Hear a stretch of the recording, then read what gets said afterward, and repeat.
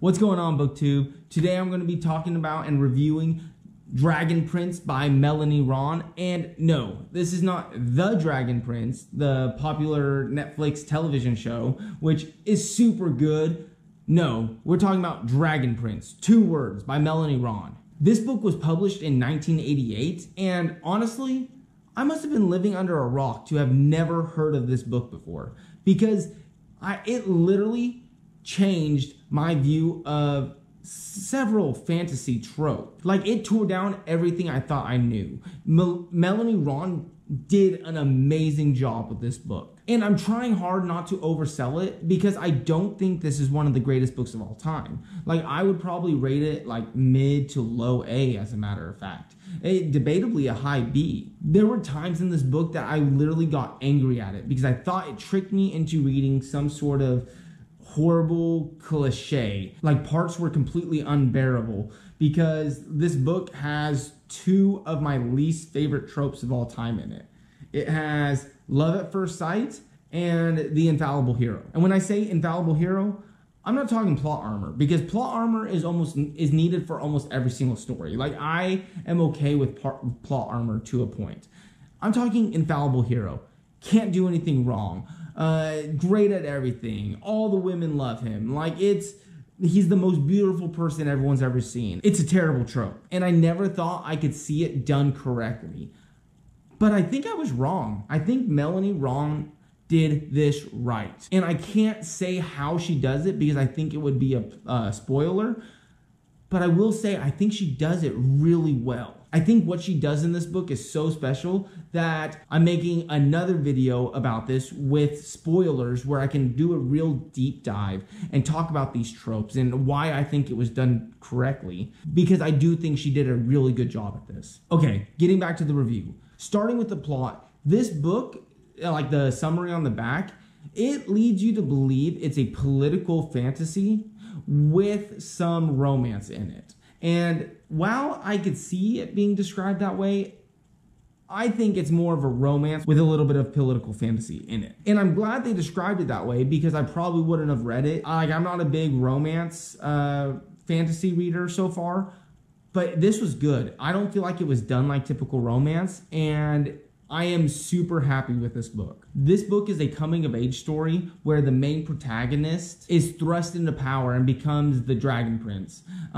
the monarch of a land where the manhood is determined by whether or not you're able to slay dragons. And yet, we find out that the fate of the kingdom might rest on saving these dragons from being killed in the first place. Meanwhile, Sinead comes from a land, she's a witch, and her duty is supposed to be to the kingdom and not any one person.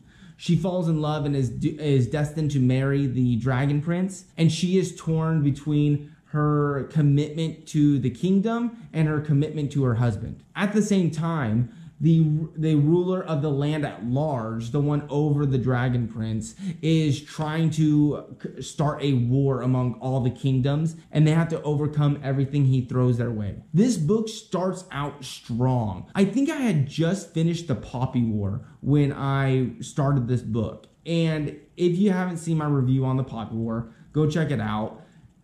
I thought it was bad. So coming into this book and it being so well written, say what you want about the plot, like the plot not fitting your style, you not liking the love at first sight, say what you will about all that, but Melanie Rawn is a great author. Her prose and writing skill are unbelievable. So coming into this book with such a strong start was really good for me. Like, it's exactly what I needed coming off of the Poppy War. Right after that super strong beginning though, it gets real tropey in the middle. And like I said, there were points to where I thought I was gonna have to put the book down because it was almost unbearable at times. After that though, like, there's this steady building of tension until it comes to its climactic end, and it's just wonderful. The way Melanie Rawn was able to throw the story together and come out with such a great book using some of the worst tropes was a masterpiece. This book literally has me rethinking of how I want to live my life. It also blows my mind that this book is the first one of a trilogy,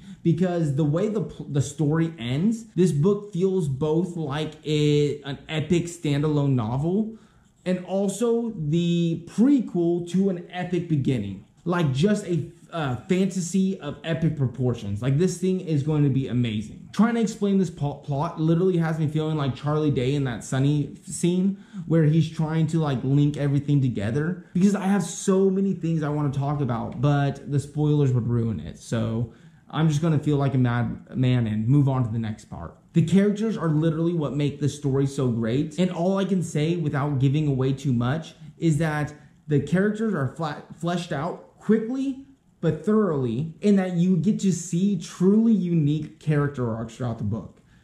And without giving away spoilers, that's all I can say. The downside to the characters being such an important part of the story is that if you don't like a character-driven book, or if you don't like the characters, this could potentially be a bad book for you. I will say that I think that anyone who wants to write fantasy should probably read this book, because it teaches you really cool things about character development and unique ways to tell a story. But then again, I've never written a book, so what do I know? Funny enough, the world building and magic systems, they weren't really anything truly unique. It was more classic fantasy with rather soft magic systems and classic dragon scenes. It does have some really cool explanations behind why dragons are consistently described to have hoards of gold, which I thought was really cool.